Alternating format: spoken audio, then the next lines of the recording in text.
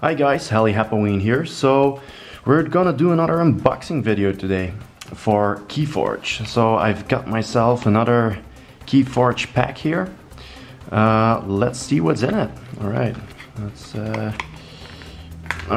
here we go. That's really tight. All right, let's see what we have here. Naramash, the Infiltrator of the Boat House. So it's Logos, Untamed, and Mars. All right, let's try to get that open. All right, here we go. So that's fine. Here we've got our starting cards with all the deck information. I'm gonna put that to the side. Here we go. And then we're gonna have a look at each card separately. So we're starting out with Untamed. Okay, this is good. Witch of the Eye. One of the best Untamed cards that there are out there. So it's a 3-power creature and has a very powerful reap effect.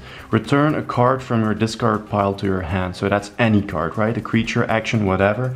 It's really, really powerful. All right. Wow, okay, so immediately we have 2 Witch of the Eyes. We have 3 Witch of the Eyes. Well, that's very nice to see. Okay, and then we've got a really common, well, a very nice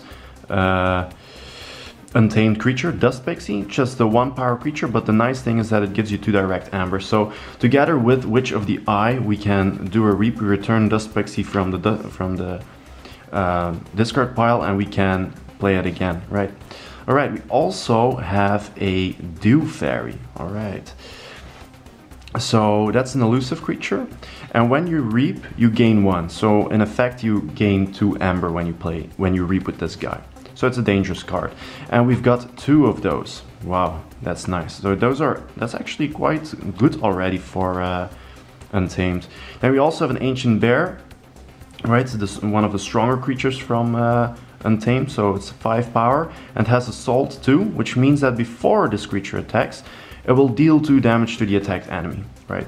So in effect, it's dealing 7 damage, right? But if you're attacking like smaller creatures, like 1 or 2 power creatures, you already kill it before you even attack it, right?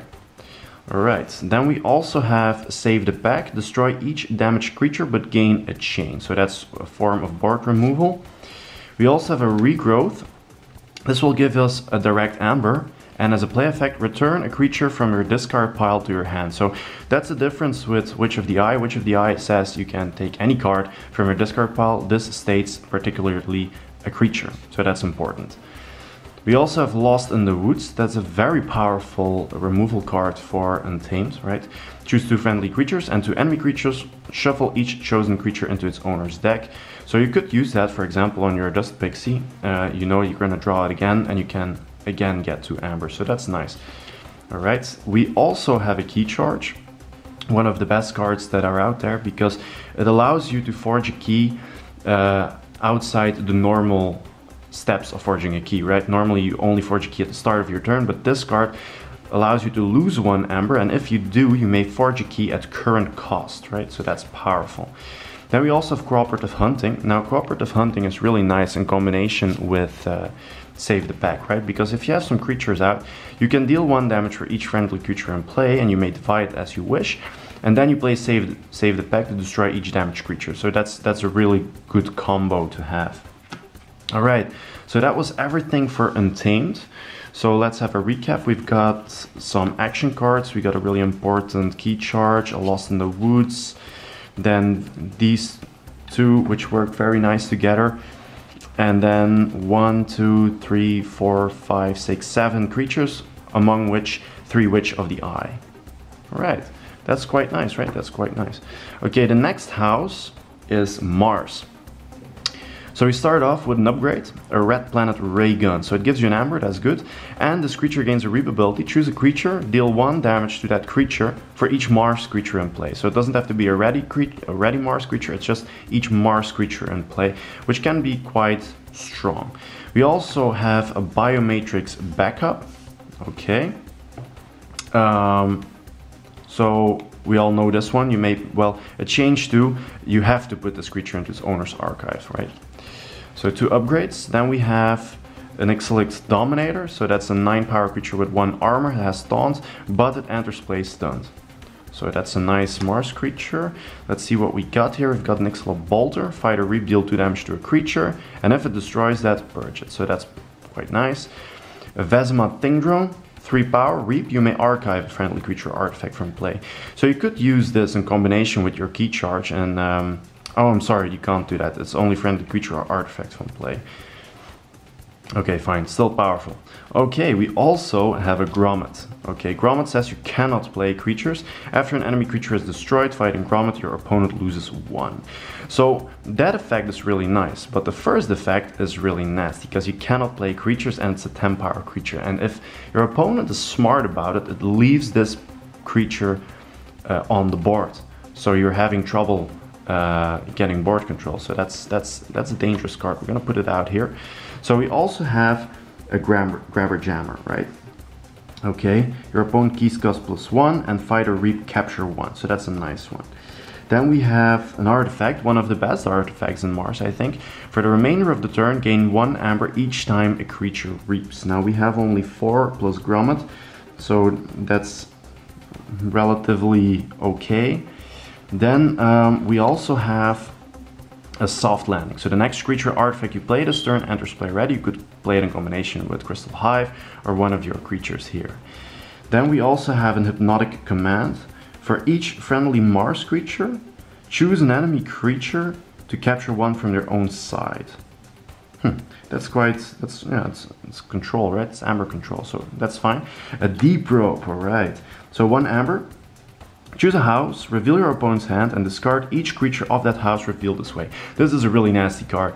One time I was playing a game and I had 5 disc creatures in my hand, and my opponent used this card and guessed this, so that's really, really annoying. But it can be very powerful if you have some idea what your opponent has, right? Then we also have a Battle Fleet. So an action gives you an amber and you can reveal any number of Mars cards from your hand, and for each card revealed this way, draw 1 card. That's a really powerful effect, right? Because card draw it's very powerful. All right, so that was everything for Mars. So we've got a nice artifact, a Crystal Hive. I think that's quite powerful. We only have 4 Mars creatures and not like, well, 4 plus Grommet, but I'm gonna leave that one out for now. And not like the best ones, you know? I mean, these are okay, but I rather have like something like a John Smith or, yeah, like a John Smith, or the one that allows you to, when it reaps, you can use another creature. Those are really powerful, but we'll have to see how these work in this deck, right?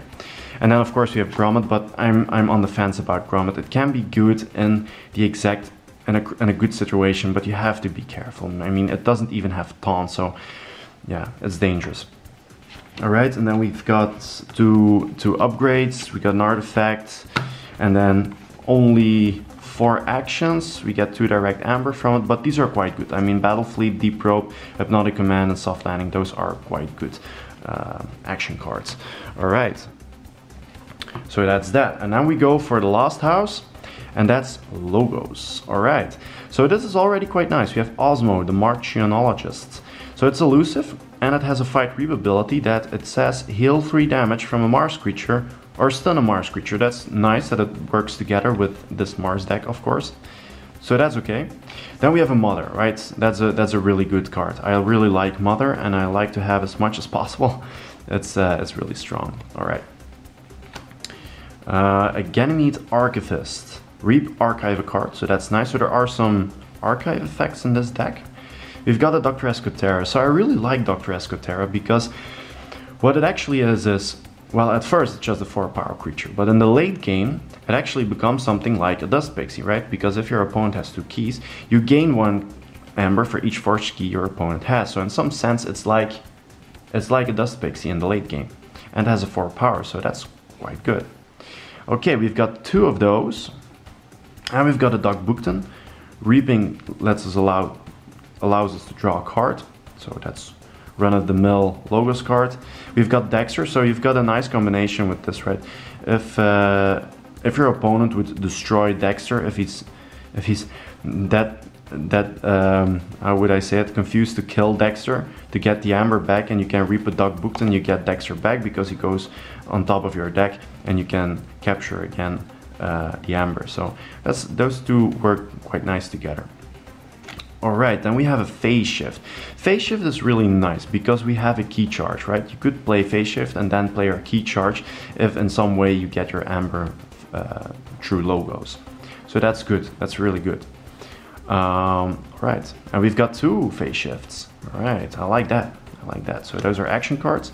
Then we've got a Fogify, so that our opponent cannot fight with cannot use creatures to fight on their next turn, and we got 2 of those, right?